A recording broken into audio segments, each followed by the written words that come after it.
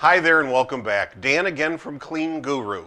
And this week the message is, sometimes you have to take a step back, a small step back, maybe even several small steps back to make a big step forward.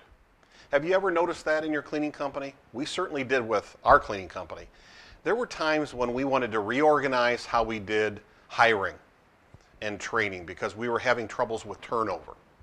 And we had to kind of tear everything apart and find out, who are we hiring, how are we screening them, how are we interviewing them, how are we training them, how are we motivating them, and how many hours are we giving them, what days do they like, are we giving them enough supervision? You had to look at everything, right? And that's painful. You know, you don't like to have to sit down and take the time to do that. For example, what if you interviewed 5 or 10 of your employees and said to them, or applicants that have come through, or people, maybe interview anyone who ever leaves, to take the time to interview them. What's that called? An exit interview, right? To take the time to find out, why did they come to you, and now why are they leaving? All of that takes time, and we don't like to do it, especially when we're so busy with everything else.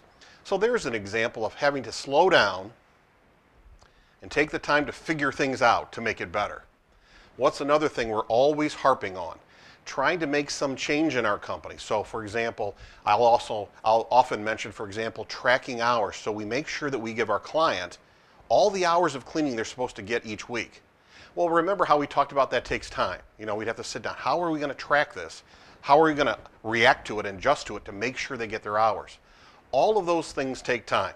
Say you're going to change procedures for anything from your supplies to special service work.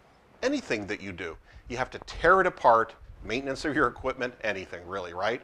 You have to tear it apart, think about it, and then put it back together.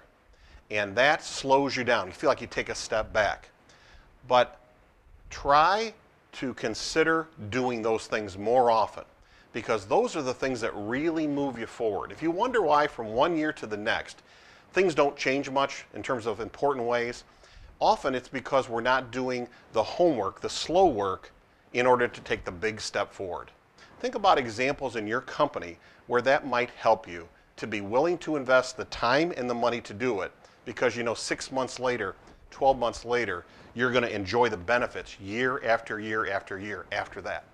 Hope that helps. Hope it helps your cleaning company. Until next time, remember that you can do this. You really can.